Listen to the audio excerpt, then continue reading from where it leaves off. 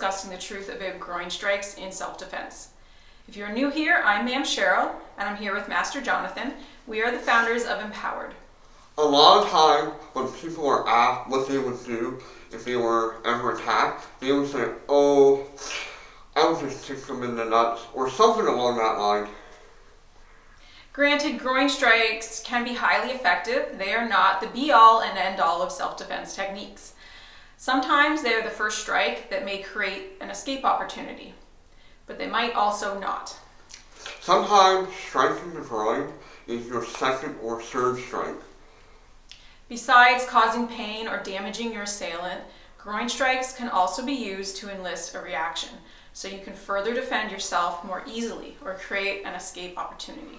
Ma'am Cheryl is going to run us through a few examples of when and how she would use groin strike in various self-defense situations. The first one that we're going to go over is if I were or attack were just to grab you from the side or from behind, how would you use the groin strike to defend yourself initially? The effective way to use the groin strike, you could ground yourself, which we're always trying to stress. Ground yourself, so drop your weight, close your fist, groin strike, run away. And most likely, from personal experience, your attacker will let go most likely on that first strike. That gives you a few seconds to escape. The second attack that's very common is somebody trying to choke you, which is a very aggressive, very controlling attack as an assailant part. Okay, so if someone was trying to choke me, immediately my hands are first going to go to my throat because I need that airway cleared at least a little bit. And then I'd probably go with some of my favorite strikes, knee to the groin, and then I'd probably follow it with an elbow before I run off. Yeah, we saw she used the groin strike as the first attack or counterattack. Then she went to further attack to create that opportunity to escape. Alright, the third attack that would be more of a controlling technique on the assailant's part is grabbing the double collar and double lapel in order to control your body movement. Okay, so in this situation I'd probably do an initial softening blow, maybe a palm strike to the nose, and then I'd probably grab his shoulders and follow up with that knee and run off.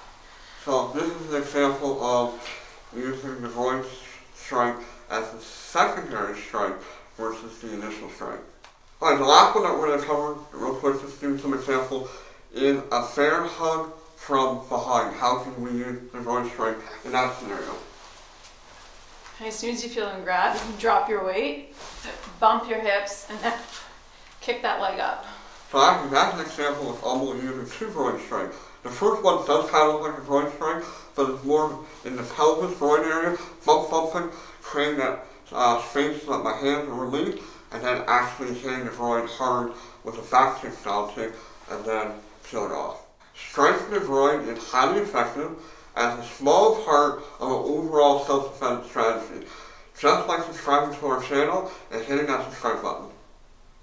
Also, just a reminder that you should only use groin strikes for self-defense purposes only.